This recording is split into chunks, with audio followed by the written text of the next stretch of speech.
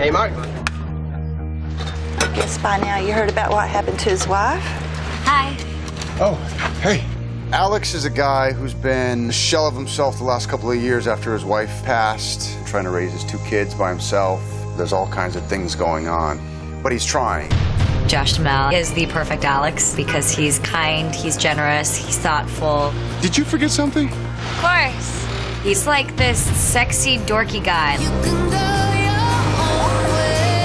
It's like the perfect combination.